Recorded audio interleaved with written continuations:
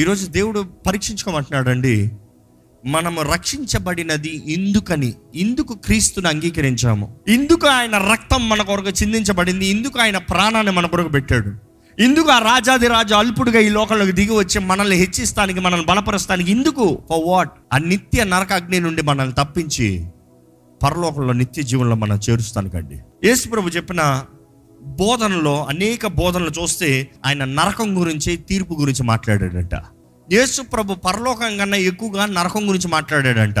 నరకం ఎలాంటి వారికి? మత్తయి సువార్త 25వ అధ్యాయము 41 నుండి చదువుదామా? అప్పుడు ఆయన ఎడమ వైపున ఉండు వారిని చూచి, ఇందులో మీరు ఎవరైనా ఉన్నారా? జాగ్రత్తగా చూసుకోండి. ఎవరంట? ఎడం వైపు ఉన్న వారిని చూసి, శపింపబడిన వారులారా. అంటే దేవుడు వారిని శపిస్తా కూర్చున్నాడా? ఆయన వాక్యానికి విరోధంగా జీవించిన వారు, ఆయన చిత్తానికి విరోధంగా బ్రతికిన వారు, ఆయన మార్గానికి విరోధంగా పోయిన వారు, ఆయన మాటలకు విరోధంగా చేసి ఆయన ఆజ్ఞ అతిక్రమాన్ని చేసిన వారు, శపించబడిన వారులారా. నన్ను విడిచి ఎవరికి నిర్ణయించబడిన స్థలము? అపవాదికని వాని దూతలకును సిద్ధపరచబడిన నిత్యాగ్నిలోకి పోవుడి. వాటికి సిద్ధపరిచిన స్థలంలోకి మీరు పోండి. మీకు సిద్ధపరచబడిన స్థలం కాదు, వాటికి సిద్ధపరచబడిన స్థలంలో మిమ్మల్ని తరిమేస్తున్నాను, పోండి. నేను ఆకలి గొంటిని మీరు నాకు భోజనము పెట్టలేదు, తప్పికొంటిని మీరు నాకు దాహం ఇయ్యలేదు. ఆగండి, అసలు ఏ పెద్ద తప్పు చేశారు వీళ్ళు? ఈరోజు మనుషుడితో మాట్లాదే కదా. ఇందుకు నరకంలోకి వేస్తాడంట. ఆయన ఆకలితో ఉన్నాడంట, అన్నం పెట్టలేదంట. దాహంతో ఉన్నాడంట, దాహం తీర్చలేదంట, నీళ్ళు ఇవ్వలేదంట. వస్త్రాలు లేకుండా వస్త్రం, దానికి నరకంగా వేసేస్తావు దేవా నువ్వు. ఈరోజు మనుషుడు చూడండి, ఎప్పుడు నీ స్వార్థమే కదా. నా బట్ట, నా తిండి, నా కూడు, నా నిద్ర, నా ఇల్లు, నా పిల్లలు, నాది నాది నాది. నరకానికి వెళ్తావు, జాగ్రత్త.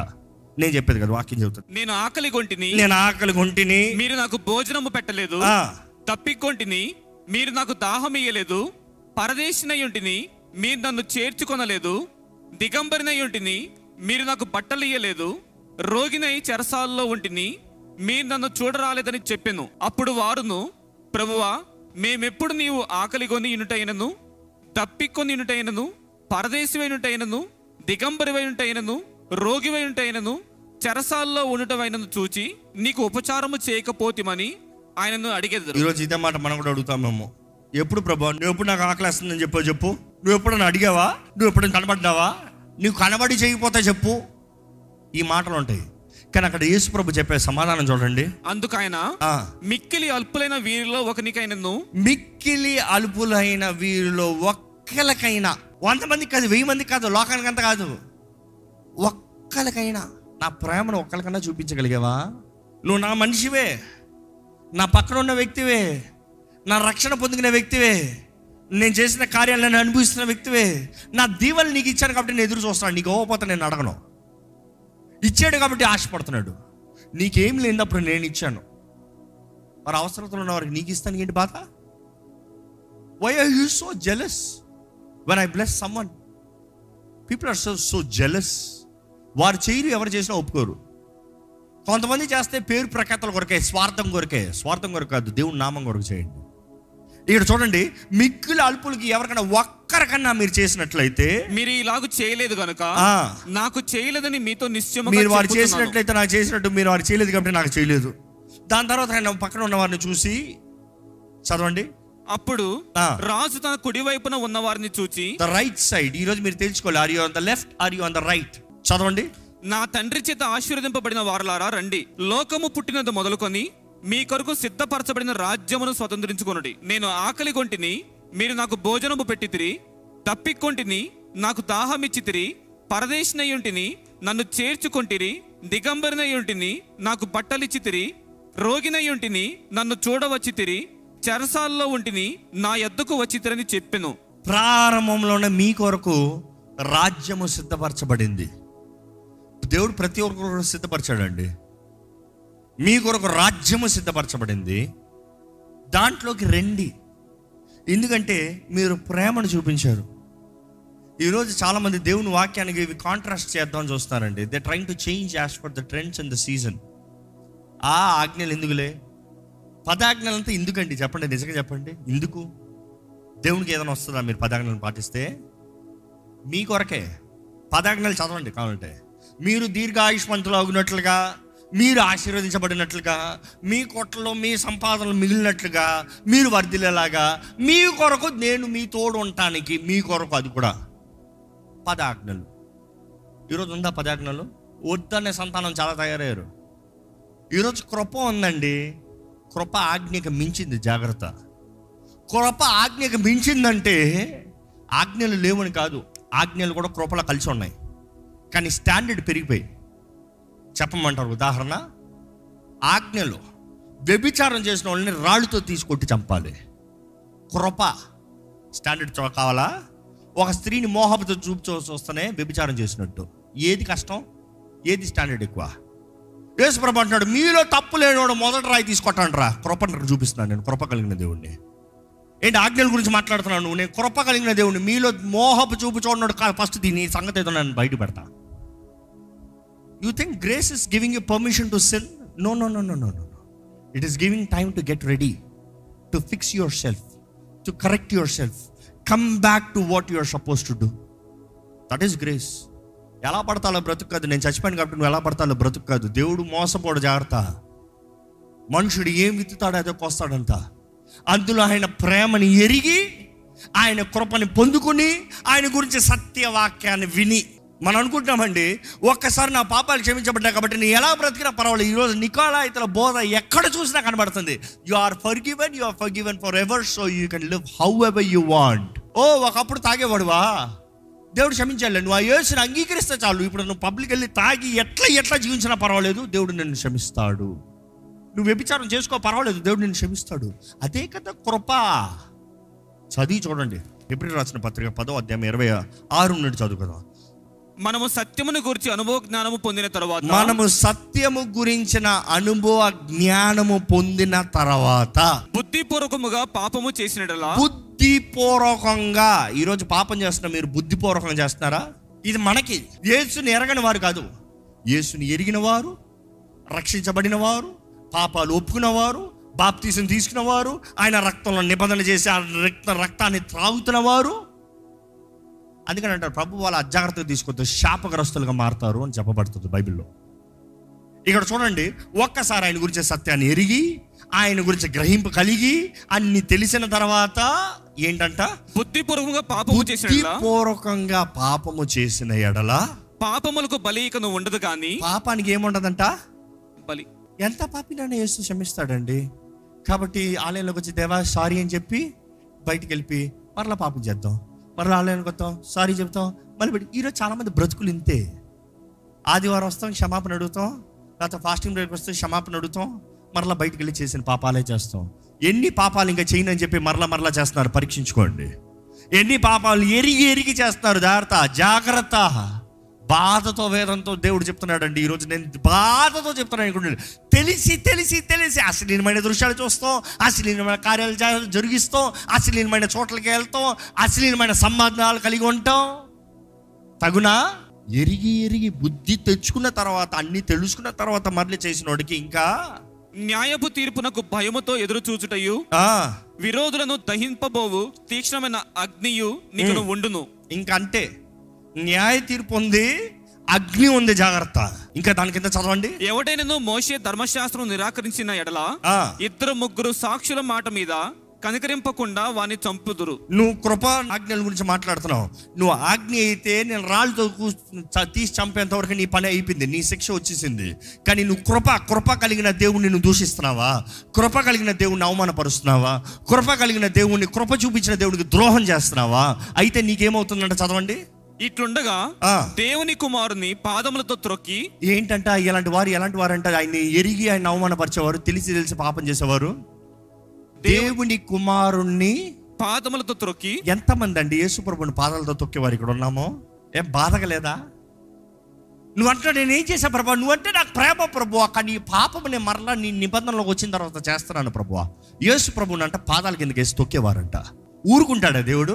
యేసు ప్రభువుని పాదాల కిందకి వేసి తొక్కేవారు. ఇంకా తాను పరిశుద్ధపరచబడుటకు సాధారణమైన నిబంధన రక్తమును, తాను పరిశుద్ధపరచబడటానికి ఉన్న ఒకే నిబంధన రక్తము, నువ్వు రక్షించబడటానికి పరలోక రాజ్య వారసులు నువ్వుతానికి, దాన్ని సామాన్యంగా ఎంచుతున్నారంట, అలవాటుగా ఎంచుతున్నారంట, చులకనగా ఉంచుతున్నారంట. ఎందుకలే నిబంధన, ఈరోజు లేకపోతే ఏంటిలే, తర్వాత వచ్చే వాళ్ళు తీసుకోదాంలే ప్రభు వల్ల. You're counting it a common thing.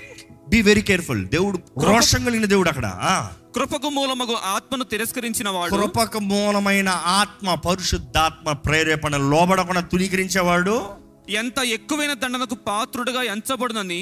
ఎంత ఎక్కువైన దండన లెవెల్ ఉన్నాయంట. ఎక్కువైన దండనలో ఎవరికంటే ఫస్ట్ ఎక్కువ చూస్తే బోధించేవారు మాలాంటి వారు, అది చాలా భయం నాకు. 2 అంతల శిక్ష అంట.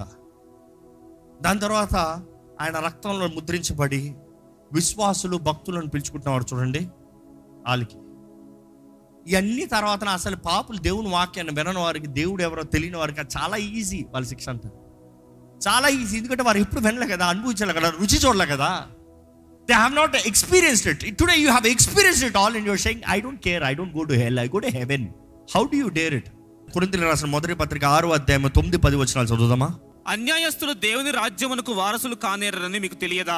అన్యాయస్తులు దేవుని రాజ్యముకి వారసులు కానేరని. ఒకసారి మనం పరీక్షించుకోవాలి, మన జీవితంలో ఏమైనా అన్యాయం ఉందా? ఎవరికైనా అన్యాయం చేసామా? అన్యాయంగా బ్రతుకుతున్నామా? అన్యాయం ఉంటే పరలోకానికి వెళ్ళమంట, నిశ్చయంగా నరకమే. మోసపోకుడి జారులైనను. ఈ మాట ఖండించాల్సిందే. జారులు పరలోకానికి వెళ్ళరంటండి. తెలుసా? అసలు జారులు అంటేనే చాలా మందికి తెలియదు. జారిపోతున్న వారా? ఫోర్నికేటర్స్. Who are ఫోర్నికేటర్స్? ఇక్కడ ఎంతో మంది యవనస్తులు ఉన్నారు కాబట్టి కఠినంగా చెప్పాలి ఈ మాటని. వివాహం అవ్వకపోయినా పర్వాలేదు, హైదరాబాద్లో you can take a stay in apartment together. కలిసి బ్రతకొచ్చు, కలిసి నివసించవచ్చు, అన్ని వర్కౌట్ అవుతే పెళ్లి చేసుకోవచ్చు, లేకపోతే లేదు. కానీ నా బైబిల్ చెప్తుంది, నేను చెప్తాం కాదు, నేను రాస్తాం కాదు, పరిశుద్ధ గ్రంథమైన బైబిల్ చెప్తుంది. ఏమని తెలుసా? వివాహము ముందు సంబంధాలు ఉండకూడదు. అలాగ సంబంధం ఉంటే నువ్వు పెళ్లి చేసుకుంటావేమో, నీకు పెళ్ళి అవుతుందేమో, ఇంకొక సంవత్సరంలో నీకు పెళ్ళి అనుకుని ముందే తిరుగుతున్నావేమో, జాగ్రత్త. It is fornication. Bible clearly says it does not change anywhere. Right from the beginning till the end, till revolution, it clearly says it is a sin. Sin is a sin. పరిశుద్ధంగా జీవించాలని దేవుడు మాకు తెలియజేస్తుంది. రెండో రకం ఎలాంటి వారంట? ఈరోజు విగ్రహారాధన, నా ఇంట్లో విగ్రహాలు లేవన్నీ, విగ్రహాలు ముక్తలేదు అంటున్నారేమో. జాగ్రత్తగా, దేవుని స్థానంలో వేరే ఎవరిని పెట్టినా అది విగ్రహారాధన అంట. There is no change about it. దేవుని స్థానంలో నీ ఉద్యోగమా, నీ ఇల్లా, నీ కుటుంబమా, నీ పిల్లల, నీ భార్య, నీ భర్త, వాట్ ఇట్ ఇస్. ఈరోజు చాలా మందికి మొబైల్ ఫోనే దేవుడు. పొద్దుట్లో ఇస్తే మొబైల్ ఫోన్ దర్శనం కలగాలి, మొబైల్ ఫోన్ మొక్కుంటారు. ఆ మొబైల్ ఫోన్తోనే సమయం అంతా. ఎవరు లేకపోయినా పర్వాలేదు, మొబైల్ ఫోన్ ఒక్కటంతే చాలు, బ్రతికిపోవచ్చు. అది లేకుండా బ్రతకుండా చూద్దాం. ఇంకా దేవుని అక్కడ చూస్తే నెక్స్ట్ ఎలాంటి వారంట? వ్యభిచారులకి వాళ్ళకి తేడా ఏంటి? ఫస్ట్ ఫోర్నికేటర్స్కి అడల్టర్స్. వ్యభిచారులు అంటే వివాహమైన తర్వాత. ఈ మాట కూడా ఖండించాలి బలిపీఠం నుండి, స్టేజ్ మీద ఖండించాల్సిన మాట ఇది. ఈరోజు చాలామంది మొదటి పెళ్ళి, రెండో పెళ్ళి, మూడో పెళ్ళి, నాలుగో పెళ్ళి, ఐదో పెళ్ళి, అది వ్యభిచారము అని నిర్ణయించబడింది. తేడా ఉందా? భార్య బ్రతికి ఉన్నదప్పుడే, బ్రతికి ఉన్న భర్త ఉన్నదప్పుడే విడాకులు ఇచ్చి, విడాకులు అవ్వచ్చా? ఎంతవరకు అనుమతి, దేని బట్టి అనుమతి, అది కూడా చెప్తాను ఒక మాటలో. కానీ బ్రతికి ఉన్నదప్పుడే విడవబడిన దాన్ని వివాహము చేసుకున్నవాడు ఎవరంట? వ్యభిచారం చేస్తున్నవాడంట. భర్త బ్రతికి ఉన్నదప్పుడే భర్తను విరిచి ఇంకొక వ్యక్తితో వివాహం చేసుకుంటాం, వ్యభిచారం అంట. Just because government gives you a license to marry doesn't mean Bible gives you a license to marry. I will condemn, I'll speak on the side of the Bible. I'll speak the truth. I cannot go as for the traditions and the culture. What does the word says? భర్త బ్రతికున్నదప్పుడే మరొక వ్యక్తితో వివాహం చేసుకుంటాం, వ్యభిచారం. No two ways about it. అసలు విడాకులు అవ్వచ్చు, ఏంటి limit? వ్యభిచారమందు, that is only reason. గొడవలు పెట్టుకున్న దానికి విడాకులు కాదంట. ఈ ఆలయంలో ఎవరన్నా ఒకళ్ళు ఇద్దరు ఎప్పుడన్నా కనబడతారో, మొహం మీద చెప్తాను, గొడవలు పెట్టుకుంటే విడాకులు తీసుకోకూడదు. బుద్ధి కలిగి ఉండాలి. మా బుద్ధి కలిగిన వారి ఇల్లు కట్టుకుంటుందంట. బుద్ధిని అడుగు, దేవుని జ్ఞానం అడుగు, ఓర్చుకో, సహించుకో. మరలా వివాహం చేసుకుంటే అనుమతి లేదు నీకు. అంత వివాహం చేసుకుంటే నిర్ణయించుకుంటే అంతే. ఒంటరిగా ఉంటాను, విడాకులు అంటే ఒంటరిగానే ఉండు. ఉండగలుగుతావా? అబ్బో లేదు, మా బిడ్డకి ఇంకా మంచి అమ్మాయితో పెళ్లి చేస్తాను. శాపాన్ని తెచ్చి అగ్నిని మేదేస్తున్నారు తల్లిదండ్రులు. జాగ్రత్త, మీ బిడ్డల జీవితానికి మేలు చేయట్లే. సంతోషం సుఖం కాదండి, నరకంలోకి తీసుకెళ్తారు. జాగ్రత్త. దేవుని వాక్యం ఒప్పుకుంటలేదు. No change about it. No change about it. వ్యభిచారమందు పట్టబడితే ఆ విషయం మందు మాత్రమే, ఓన్లీ అబౌట్ అడల్టరీ, దాన్ని బట్టి మాత్రం డివోర్స్ అవ్వచ్చు. డివోర్స్ ఇచ్చిన తర్వాత మరలా పెళ్లి చేసుకుంటాను లేదు. This is the word of God. ఎక్కడైనా మార్పు ఉందో బైబిల్లో? ఎక్కడైనా దేవుడు అనుమతించాడు బైబిల్లో? No, it doesn't. The culture of Bible says that no, not at all. Then how can you do it? You cannot do it. Simple. అలాంటి వారు పరలోక రాజ్యానికి వెళ్ళరు అనేది ఇక్కడ దేవుని వాక్యం స్పష్టంగా తెలియజేయబడుతుంది. అలాగ నువ్వు పెళ్లి చూసుకుంటా అంటే నీ స్వార్థము, నీ ఇష్టము, నీ అహము, నీ గర్వం, నీ pleasure, you will go to hell. Simple. Bottom line. Let me tell it straight forward on the face. ఇంకా అక్కడ చూస్తే homosexual. Wow. Because today governments have approved it, the world's have approved it. It is okay, it is fine, but Bible does not approve it. Bible calls it sin. Sin is a sin, no matter 1,000 or million people say it is right, it is still a sin. It does not change. దేవుని వాక్యం అంటుంది ఇది కుదరదు, ఇది తప్పు, ఇది పాపము. ఇంకా అక్కడ చదివితే దొంగలైనను, లోబులైనను, త్రాగుబోతులైనను, దూషకులు. కొంతమంది చూడండి, దోషాలు మోపుతూనే ఉంటారు, దూషిస్తూనే ఉంటారు. మీ నోరు దూషించకూడదు, జాగ్రత్త. మీ నోరు ఆశీర్వదించాలి. ఎందుకంటే నిన్ను వల్లే నీ పొరుగు వాడిని ప్రేమించు. నీకు దోషాలు కావాలా? నీకు శాపాలు కావాలా? నెక్స్ట్ ఎవరంటే చదవండి, దోచుకునేవారు. ఎప్పుడు చూసినా ఇంకోటి ఏది దోచుకోదు. మా సంపాదన వద్దు వీళ్ళకి, వీళ్ళు కష్టపడరు, ఎప్పుడు ఇంకోటి దోచుకోవాలి. నెక్స్ట్ ఇటువంటి వారు దేవుని రాజ్యానికి వారసులు. మీరు చెప్పండి, కానేరరు. పరలోకానికి వెళ్తారా? నరకానికి వెళ్తారా? న్యాయవంతుడైన దేవుడు మీ కొరకు తన ప్రాణాన్ని పెట్టాడు, మీ కొరకు తన రక్తాన్ని కార్చాడు, మీ కొరకు తన కృపను అధికంగా ఇచ్చాడు, మీ జీవితంలో చేయవలసిన అన్ని చేసి చూపించాడు. మిమ్మల్ని ఎట్లయితే రక్షించుకోవాలో అన్ని చేసి చూశాడు. ఏదైనా మిలియన్స్ అందా? ఏదైనా చేయాలి దేవుడు మిమ్మల్ని రక్షిస్తానికి? Is done it all. మీ కొరకు అంతా చేసిన తర్వాత మీరు ఆయన్ని మీ కాలు కిందకి వేసి తొక్కారు. ఆయన నిబంధన రక్తాన్ని మామూలుగా నిర్ణయించారు, ఆయన ఆత్మను తిరస్కరించారు. ఆ తీర్పు రోజున ఎలాగుంటుంది? నేను అనుకుంటాను దేవుడు అక్కడేమీ సంతోషంగా ఏ ఒక్కరిని పడేయడండి. ఎందుకంటే ఏ ఒక్కరు నశించితే దేవునికి ఇష్టం లేదంట. బాధగానే ఉంటుంది. చేయాల్సినవన్నీ చేశాను, యువర్ చాయిస్, కానీ వెళ్ళు. కానీ అపవాది మాత్రం వాడి నిశ్చయం తెలుసు, వాడి నాశనం ఏంటో వాడికి తెలుసు, ముందుగానే రాయబడి ఉంది. ఇది ఏం మారదు, పొల్ల చొల్ల మొక్క కూడా మారదు, చొక్క కూడా మారదు. Everything exactly the same. Screen play జరుగుతుంది, చూసుకుంటే తర్వాత కావాలంటే. అప్పుడు ఎలా ఉంటుందంటే వాడికి నా సంగతి ఏంటో నాకు తెలుసు, నీవే కదా అంత పోరాడావు కదా, నేను దేవుని పెట్టినన్నావు కదా, నేను విశ్వాసరాలను అన్నావు కదా, నేను భక్తి పరురాలను అన్నావు కదా, దాదా నేను అప్పుడే చెప్పాను నువ్వు నా దగ్గరకు వస్తావని. ఎలాగుంటుంది మీ స్థితి? అలాంటి వారు అగ్ని గుండంలో వేయబడతా ఉంటే నిరంతరము అగ్ని ఆరదు, పురుగు చావదు, పళ్ళు కొరుకుతాం, ఏడుపు నిరంతరము రాత్రి పగలు. అది అలాంటి స్థలములో వేధించబడుతూ ఉంటారంట. అది రెండవ మరణము. నిరంతరము పరలోక రాజ్యంలో బ్రతుకుతామా, నిరంతరము నరకంలో బ్రతుకుతామా నిర్ణయించుకోవాలి. ఇక్కడైతే అగ్ని ఆరదు, పురుగు చావదు, ఏడుపు, పళ్ళు కొరుకుతాం, బాధ, వేదన. అక్కడైతే క్రీస్తుతో పాటు ఆనందము, సుఖము. ఎక్కడుంటారు? ఈ రోజు ఈ నిమిషం అయితే దేవుడు ఈ మాట తెలియజేసేది ఎందుకు తెలుసా? You still have a chance. నీకు ఇంకా అవకాశం ఉంది. ఈ రోజు, ఇప్పుడు. రేపు సంగతి నాకు తెలియదు. I don't know what is happening. Rest, you go out of this place. ఇప్పుడైతే అవకాశం ఉంది. ఇప్పుడు అవకాశం ఉంది. ఏంటని తెలుసా? You can change your destiny, you can reroute. ఇక్కడ చూసారా, రెండు తలుపులు, ఇట్టా అట్టా. You can change anything. The choice is yours, but you need to decide. Don't take, God cannot decide, it's your choice to decide. జీవం మరణం నీ ముందే ఉంది. ఏది కావాలో కోరుకోవాల్సింది నీవు. యేసు రాక అతి సమీపంగా ఉంది, అతి సమీపంగా ఉంది. ఈ మాట మాత్రం గుండెల్లో దేవుడు ఎంతో భారంగా పెట్టాడు. యేసు రాక అతి సమీపంగా ఉంది. ఎవరు నశించాలని దేవుడు ఆశ లేదు. ఈ రోజు ఈ వాక్యం వెంటనే ఈ ఆలయంలో ఉన్నవారు, ఈ లైవ్లో వీక్షిస్తున్న వారు, దేవుడు మిమ్మల్ని కోరుకున్నాడు కాబట్టి మిమ్మల్ని వినిపింపజేస్తున్నాడు. మీరు ఏదో ఒక ఆదరింపు మాట, బలపరిచే మాట, దీవుని మాటకు వచ్చారేమో, కానీ God is saying this is above all. అన్నింటిని మించింది. ఎందుకంటే ఆయన నీతి, ఆయన రాజ్యాన్ని మొదట వెతికినప్పుడు సమస్తం అనుగ్రహించబడతాయి. You don't have to work for this, work for that. Rest all will follow. Seek ye first the kingdom of God. దయచేసి ఈ సమయంలో తలలు ఉంచి నిజంగా దేవుడు మీతో మాట్లాడుతున్నాడు, మీ జీవితాన్ని దేవుని చేతుల్లో సమర్పించుకోవాలంటే ఒక్కసారి యేసు నామాన్ని పిలవండి, ఆయన చేతుల్లో సమర్పించుకోండి. యేసు నామంలో రక్షణ ఉంది. ఈరోజు ప్రేమ కలిగిన దేవుడు, మీరు నశించిపోకూడదండి. మిమ్మల్ని చూస్తున్నాడు, ఆయన మిమ్మల్ని చూస్తున్నాడు. He has done everything for you. ఆయన ప్రేమను ఎంతగానో కనబరిచాడు.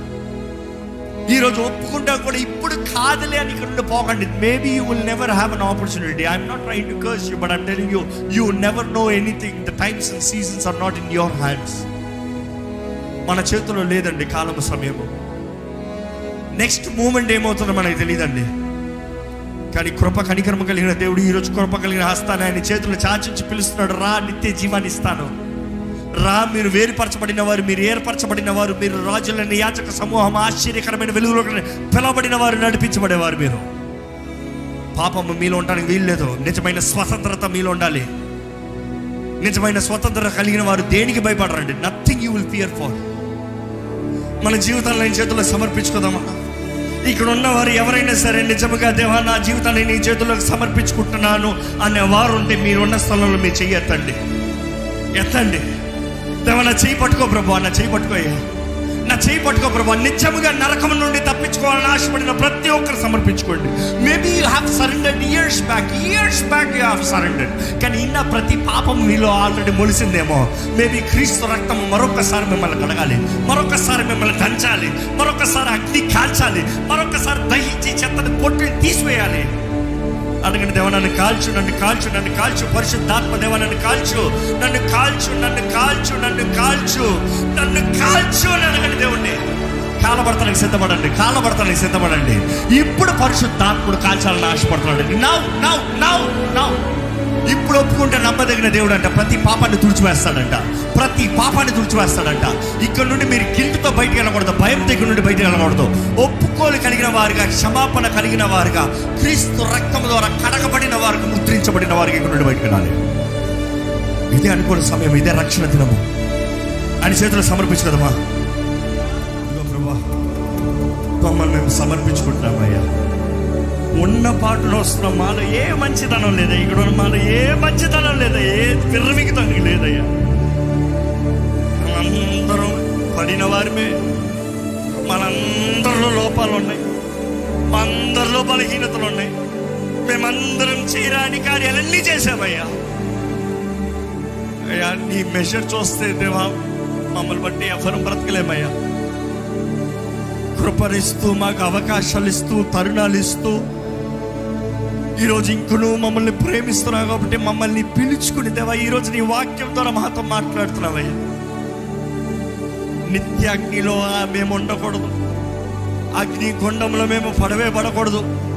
నిత్య సుఖములో, పరలోక రాజ్యంలో ఘనతతో క్రీస్తుతో పాటు జీవించాలని తండ్రి నువ్వు సమస్తం ఆది నుండే సిద్ధపరిచావయ్యా. జగతికి పునాది వేస్తానికి ముందే గొర్రెపిల్ల రక్తాన్ని చిందించావు ప్రభా. మేము తల్లి గర్భంలో రూపించబడతానికి ముందే మా పట్ల నువ్వు ప్రణాళిక కలిగి ఉన్నావు. నువ్వు మమ్మల్ని ఏర్పరచావు, నువ్వు మమ్మల్ని ప్రత్యేకపరిచావయ్యా. ఇంత గొప్ప పిలుపు కలిగిన మేము నిర్లక్ష్యం చేస్తే ఏమవుతామయ్యా? ఇంత గొప్ప రక్షణ మాకు ఇచ్చిన తర్వాత తుణీకరిస్తే అయ్యో కదయ్యా. ఇక్కడ మా హృదయాలు ఎవరిది బండ పారిపోవడం వద్దయ్యా. నీ వాక్యము సుత్తె వంటిదయ్యా. ప్రతి బండగా మారిన గుండె నజరైన యేసు నామములో ఇప్పుడే బద్దలవుడుగా కానీ ప్రకటిస్తున్నాము. Break every hearted soul lord. ఇప్పటికే ఎంతో మంది నువ్వు తెలియజేస్తున్నావయ్యా, వారి గుండె బండ అయిపోయింది. విని విని విని విని విని నాకు తెలుసులే they have given up lord, thinking they can never do it right. Yes Lord, we cannot do it right without your spirit Lord. ఆత్మకి సమర్పించుకుంటేనే, ఆత్మకి లోబడితే మాత్రమే పాపాన్ని ఎదిరిస్తాము కదా ప్రభా. ఇక్కడ ఉన్న ప్రతి ఒక్కరితో నువ్వు మాట్లాడుతున్నావు అయ్యా.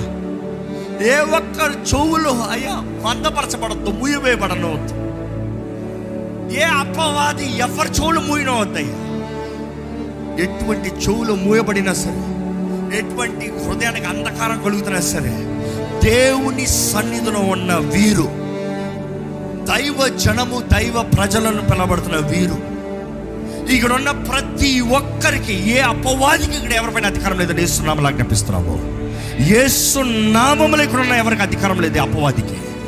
ఇక్కడ ప్రతి ఒక్కరికి నజరేయుడైన యేసు నామములో విడుదల కలుగునుగాక. బంధకాలు తెప్పబడాలి యేసు నామములో. నజరేయుడైన యేసు నామం, యేసు నామములో విడుదల, యేసు నామములో జయము. ఎటువంటి తలంపుల్లో బంధకాలమనే, ఎటువంటి దేహంలో బంధకాలమనే, ఎటువంటి పాప ఇచ్చలు, శరీర ఇచ్చలు, కామ సంబంధమైన కార్యాలు, తలంపులు, క్రియలమనే ఇప్పుడే యేసు రక్తము మమ్మల్ని కడగాలని వేడుకుంటున్నాము తండ్రి. ఇక్కడున్న మమ్మల్ని అందరినీ తల నుండి అరిపాద వరకు యేసు రక్తంతో కడుగు ప్రభువా. కడుగయ్యా, అడుగుతున్న ప్రతి ఒక్కరిని కడుగయ్యా, నన్ను కడుగయ్యా. నీ అగ్నితో మమ్మల్ని కాల్చు ప్రభువా. నీ ఆత్మతో మమ్మల్ని నింపు, మమ్మల్ని మొత్తు. పరిశుద్ధాత్మదేవా, మేము నీ సొత్తయ్యా, నీ ఆలయమయ్యా. నీ ఆలయంలో నువ్వు నివసించయ్యా. అపవిత్రత ఉండడానికి వీల్లేదు ప్రభువా. పాప బంధకాలు ఉండడానికి వీల్లేదు ప్రభువా. కామ సంబంధమైన కార్యాలు, తలపులు, క్రియలు, మాటలు మాలో ఉండడానికి వీల్లేదు ప్రభువా. భూత మాటలు, అనవసరమైన మాటలు, వ్యర్థమైన మాటలు, శాపపు మాటలు, గర్వపు మాటలు మాలో ఉండడానికి వీల్లేదు. ఈ నోళ్ళు ఉండడం వీళ్ళది అవసరమైతే నరికిపడే ప్రభువా. పరలోక రాజ్యంలో ఉండాలయ్యా. ఆ నరకబుద్దయ్యా, అజ్ఞాన్ని, పురుగు చావని చావట మాకొద్దు ప్రభువా. అది మా కొరకు నిర్ణయించబడిన స్థలము కదా. అది అపవాది పడిన అపవాది కూడా అనుచరులకు నిర్ణయించబడిన స్థలం. ఆ క్రూరమైన స్థలంలో మాకు నివాస స్థలం ఉండను వద్దయ్యా. మా కొరకు నువ్వు ఘనంగా చేసేవయ్యా పరలోకాన్ని. మేము నీతో పాటు ఘనంగా జీవించాలని ఆశపడుతున్నావు ప్రభు. మా దేహంలో జరిగించే ప్రతి దానికి లెక్క చెప్పాలి కదయ్యా ప్రభా. మాకు శక్తి దయచే. ఎన్ని శోధనలు వచ్చినా పోరాడే శక్తిని దయచి, ప్రతి ఇంట్లో జయించే జీవితాన్ని దయచి. ఎటువంటి వ్యాధి అయినా దేవా, ఈ లోకంలో ఉన్నంత వరకు మాకు ఏ బాధ లేదు ప్రభా. నిరంతరం ఇటర్నల్ లైఫ్ అయ్యా. నమ్మిన ప్రతి ఒక్కరికి తండ్రి నువ్వు వాగ్దానం చేసావు నిత్య జీవము. నీ ప్రియ కుమారుని నమ్మిన ప్రతి ఒక్కరికి నిత్య జీవము మేము నమ్ముతున్నామయ్యా. నిత్య జీవ వారసులుగా మమ్మల్ని చేయండి. ఈరోజు నీ చేతులకు సమర్పించుకున్న ప్రతి ఒక్కరిని బలపరచు ప్రభా. మా జీవితంతో, మా దేహంతో, మా తలంపులతో నీ లెక్కప్ప చెప్పాలనే జాగ్రత్తతో, భయముతో, భక్తితో నీ కొరకు జీవించే కృపను దయచేయమని, విత్తన వాక్యాన్ని ముద్రించి ఫలింపు చేయమని, నీ బిడ్డలకు కావాల్సిన ప్రతి విధమైన ఆశీర్వాదములు వారికి అనుగ్రహించి, నీ నీతి, నీ రాజ్యం వెంబడించేటప్పుడు సమస్తం అనుగ్రహించబడతాను. మా జీవితంలో రుజువు చూడగలుగుతాను. సాయం చేయమని నజరేయుడైన యేసు నామములో అడిగి వేడుచున్నాం తండ్రి. ఆమేన్.